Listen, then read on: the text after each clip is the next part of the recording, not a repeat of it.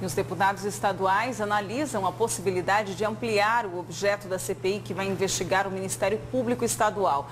A hipótese, inclusive, foi admitida ontem aqui no Jornal do Meio-Dia pelo deputado Oscar Bezerra, que é membro da comissão.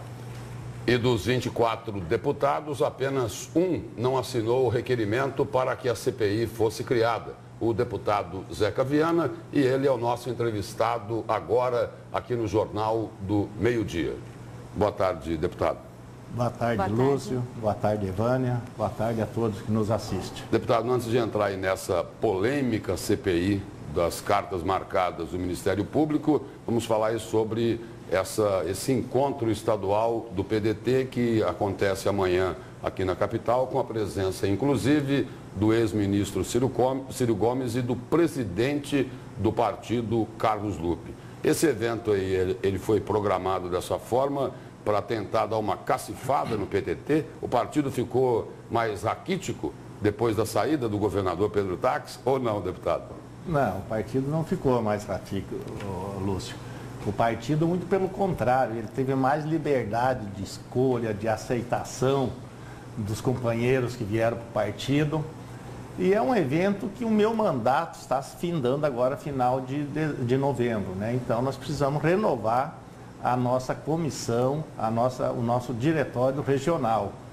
E, coincidentemente, hoje tem a convenção também no estado do Paraná, e o presidente Carlos Lupe e o nosso presidenciável Ciro Gomes optaram para vir nos incentivar, vir nos prestigiar aqui no Mato Grosso e deixar o Paraná. Para nós é um motivo muito de orgulho, que mostra que o PDT do Mato Grosso é importante para o nacional também. Então, isso nos engrandece. O senhor continua na presidência do partido? Continuo, eu vou continuar assim se os companheiros me elegerem amanhã, né? Mas eu já pedi isso para eles. Já pedi o votinho para eles. Nessa convenção de amanhã, foi realmente feito o convite oficializado para o ex-juiz federal Julier participar da convenção, de repente se filiar? Eu liguei para o doutor Julier antes de ontem, e ele não me atendeu, depois ele retornou a ligação, convidando, como convidei várias outras pessoas para que venham nos prestigiar e para nós começarmos um entendimento. A gente sabe da intenção do Julier de ser candidato a prefeito de Cuiabá, e nós temos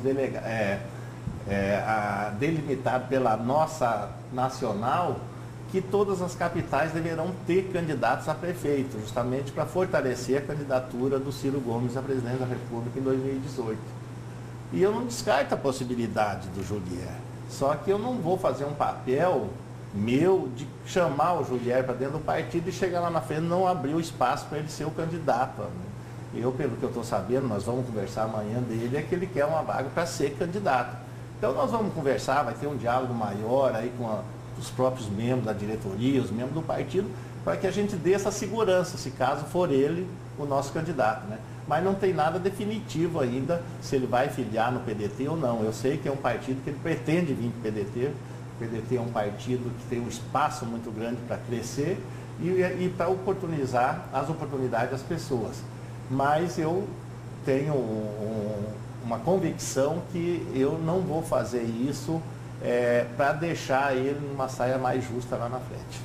Deputado, falar então aí dessa polêmica CPI das cartas marcadas contra o Ministério Público. Dos 24 deputados, o senhor foi o único que não assinou o requerimento para criar essa comissão parlamentar de inquérito. E o senhor chegou a sugerir, o senhor chegou a dizer de que essa CPI teria influência externa, mais precisamente do Palácio Paiaguás. Por que é que o governo do Estado quer complicar a vida do Ministério Público de acordo com o que o senhor chegou a dizer? Não, eu pela minha convicção, eu achei que não era o momento de abrir a CPI. Nós já temos 3 CPIs em curso na Assembleia e nenhuma conclusa.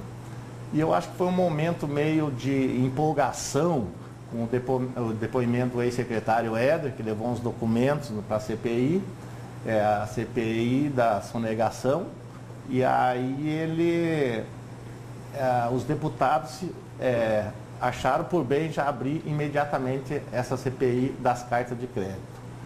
Então, como o líder do governo assumiu a responsabilidade de convencer os colegas deputados em assinar essa CPI, é óbvio que um líder de um governo não faz uma coisa por conta própria lá, sem a orientação do executivo, né? Então, isso me chamou a atenção, porque a minha preocupação é o enfraquecimento do MP perante o executivo, para que ele fique meio com vamos dizer assim, meio engessado numa situação de vir fiscalizar o executivo, porque nós somos dois órgãos fiscalizadores. Uma Assembleia Legislativa praticamente ela já está, vamos dizer, engessada com o executivo.